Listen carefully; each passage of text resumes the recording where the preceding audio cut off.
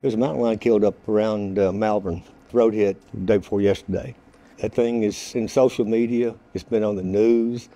Would you like to see it? Actual specimen? We got it. It's next door. First, this had shown up on a game cam. There was a little information about maybe a mountain lion being around. But then one was road killed, and Brady Baker, Enforcement and Game and Fish Commission, former student of ours, he tried to get it for us. And he was influential in being able to get the specimen so that we have it, can be preserved. Really rare thing for Arkansas. It's really neat that we have it.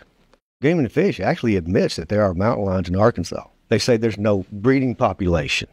So these aren't residents of Arkansas, but they're coming through.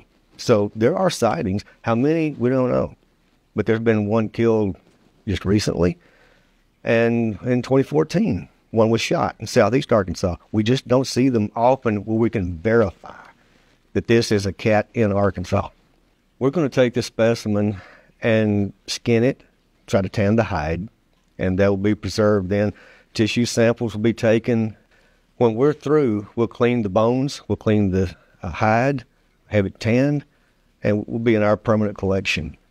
So any point in time, 100 years from now, hopefully, somebody wants to study this animal, it'll be here.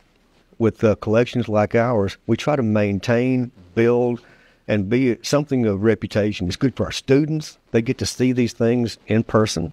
We are representing Southwest Arkansas with the collections. We have fishes, amphibians, reptiles, birds, and mammals. To get something this uncommon is a rarity for any school. So it's a really special thing for us to have it.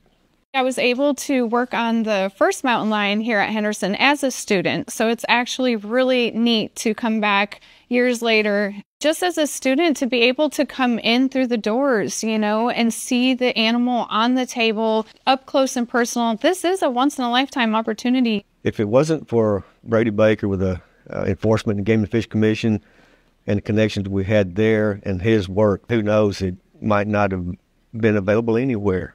But because of him and his efforts and the Game and Fish Commission giving us this, it will now be here for posterity.